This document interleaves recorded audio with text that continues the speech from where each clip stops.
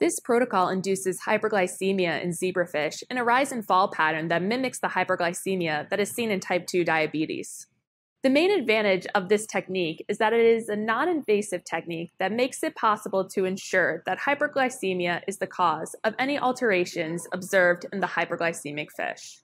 This protocol could potentially be used to explore therapeutic avenues or pharmaceuticals that target complications of hyperglycemia.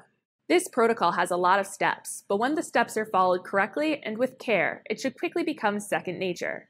Remember, however, to always treat the animals gently and humanely throughout the entire protocol.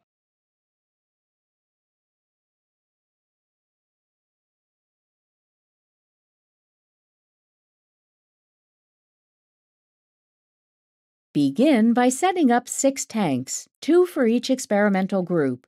Use 2-liter tanks if the total number of fish is less than 20, and 4-liter tanks if the total number of fish is more than 20. Label one of the 2 tanks housing tank and the other solution tank.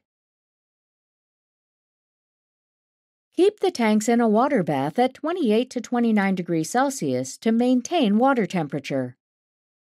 On day 1, place the fish into their respective treatment solutions for 24 hours. On day 2, transfer the fish from their treatment solutions to water for 24 hours. On day 3, transfer the fish from water to treatment solutions. Continue this alternating exposure for the remainder of the experiment, transferring water-treated control fish from water to water daily. Ensure that the fish are fed